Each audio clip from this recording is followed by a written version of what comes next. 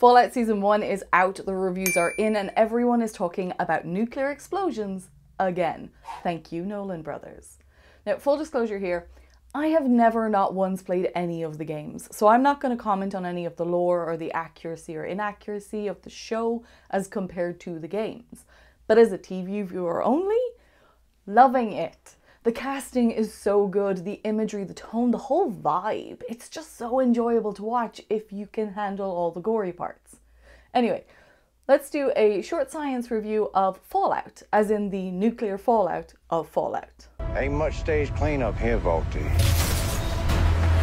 The war started and ended on October 23rd, 2077, in a retro-futuristic society where the 50s are back. Now we watch as 4 thermonuclear weapons are dropped across Los Angeles. A thermonuclear weapon, also referred to as a H-bomb, uses a fusion reaction to create a devastating blast. Now this is different from an atomic bomb, which uses a fission reaction. Fission is when the nucleus of a heavy atom is split, creating lighter atoms. This process also releases energy and neutrons. Now the neutrons will then collide with other atoms, causing them to split also, leading to an uncontrollable chain reaction. Now it all happens very quickly, so that all the energy is released in one large blast. Fusion then is the process of combining 2 atoms to make one heavier atom. When this happens, neutrons are again released along with energy. However, a fusion reaction releases a larger fraction of the total mass energy compared to fission, so they're far more powerful. The atomic bombs used in World War II had a yield of between 15 and 20 kilotons. The most common modern-day thermonuclear weapons in the world's arsenal have a yield of about 100 kilotons. According to the Vault Dweller's Survival Guide, the standard weapons used in the Great War had a yield of about 200 to 750 kilotons. Now, when a thermonuclear weapon is detonated, a series of highly energetic nuclear reactions take place, resulting in a massive release of energy. The primary stage of a fusion bomb is actually a fission reaction. This is because it's the only way to generate enough heat and pressure to create a fusion reaction. The detonation process begins when high explosives compress a subcritical mass of fissile material, so something like uranium-235 or plutonium-239. This is done in order to achieve a supercritical state, initiating a chain reaction of nuclear fission. This is your standard atomic bomb. The secondary stage then is the fusion reaction, which is triggered by the intense heat and pressure generated by the fission explosion. Isotopes of hydrogen, such as deuterium and tritium, are heated to extreme temperatures, causing them to undergo nuclear fusion and form heavier elements, things like helium. This fusion reaction releases such a large amount of energy that it is many times greater than that of the fission reaction that happens in the primary stage. And once the fusion reaction is generated, the energy released results in a powerful explosion with temperatures and pressures equivalent to the core of a star. This explosion produces a massive shockwave, intense heat, and a blinding flash of light. Now, the initial flash and heat pulse comes from the burst of intense energy that is released as thermal radiation. So this includes visible light, ultraviolet light, and infrared light. Now, as the light is released, a shockwave is also formed. And this shockwave compresses and displaces the air around it, creating a sphere of high pressure air that expands out from the detonation point, and this is called a blast wave. The blast wave travels faster than the speed of sound, but slower than the speed of light. So this is why you see the explosion before you hear it. As the blast wave expands, it creates a cloud of smoke, dust, and debris, and this is the mushroom cloud. It has a stem, which is formed from the upward motion of the hot air and debris from the ground, and then the cap, which has its shape due to the turbulent mixing of air in the top of the stem. As well as the destruction caused by the explosive force, the detonation of a thermonuclear bomb releases ionizing radiation, including gamma rays, neutrons, and X-rays. Now, this type of radiation can cause radiation sickness, burns, long-term health effects, and genetic mutations, as well as death, of course. But as well as this, during the formation of the mushroom cloud, Radioactive debris and dust particles are lifted into the atmosphere and then settle back to the ground, contaminating the area with dangerous levels of radiation. This is the fallout.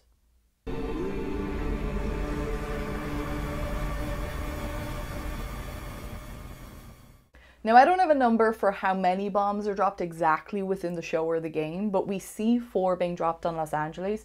And if we assume a similar number across different locations in America, as well as in retaliation to, I think it's China according to the game. I don't know if there's other countries involved in the Great War. But we can safely assume a minimum, and I'm being super conservative here, of like 100 weapons. It's likely many, many more than that.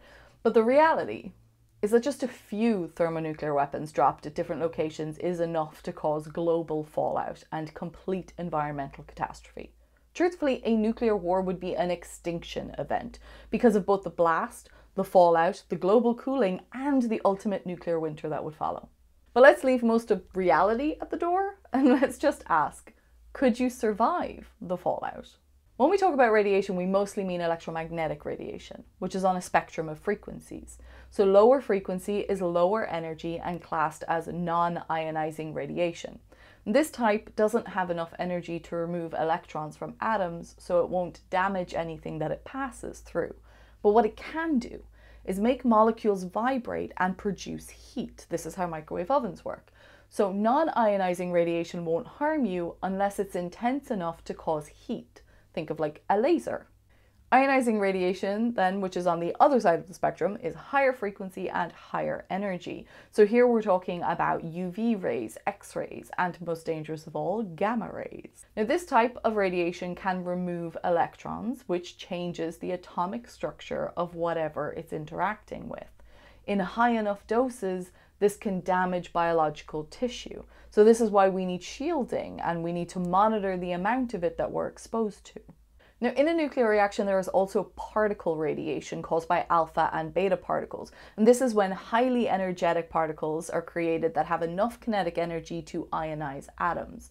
So they pose a similar danger as things like X-rays and gamma rays, but they won't penetrate as deeply and they can actually be stopped by like paper and clothing. They'll only move through a few centimeters of air before they're stopped. Now, atoms and molecules for the most part are stable, but sometimes they can be in an unstable state. When this happens, the atom will eventually emit some energy so that it becomes stable again. The energy emitted is radiation. These unstable atoms are called radioactive isotopes, and the process is radioactive decay. The type of radiation and the rate of its emission depends on the radioactive isotope. In a nuclear explosion, there can be up to 100 radioactive isotopes created.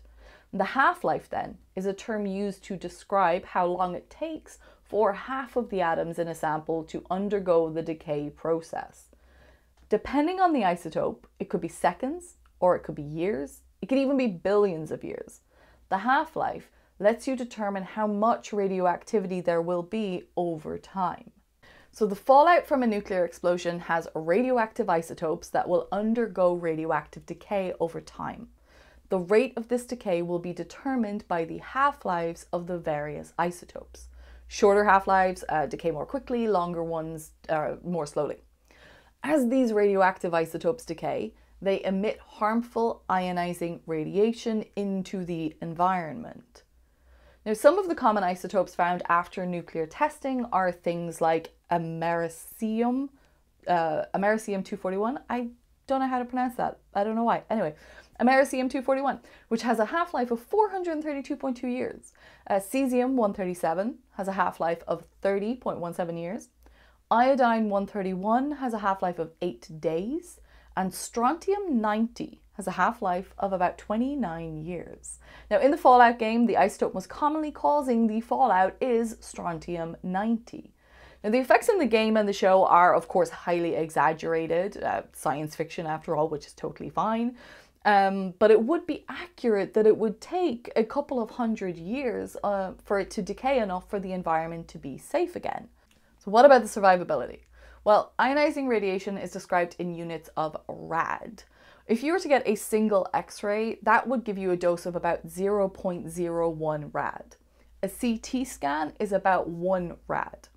Now, radiation sickness will happen if you have full body exposure to about 50 to 100 rad. And if you get exposed, full body exposure, to more than 400 rad, that will nearly always result in death within 30 days without treatment. 1,000 to 5,000 rad will lead to death within 1 week, and a dose of 100,000 rad will cause immediate unconsciousness and death within 1 hour. By episode 5, Lucy has been exposed to enough radiation to get radiation sickness. So we could say an estimate of about 100 rad over maybe 3 or 4 days since she left the vault. The timeline is not clear, I have absolutely no idea. But if we say that it's 100 rad over 72 hours, that kind of works out at 1 rad per hour. And this tracks with a region that would be exposed to 128 rads per hour 200 years ago. And that kind of a fallout for a nuclear warhead is actually pretty standard. So I'm pretty happy with the fallout in Fallout. The only problem I have is that we don't have radaway packs, so if we want to survive, we're all going to need to be vault dwellers. Holy shit, you're an actual vault dweller. I am. I thought all you dipshits were dead.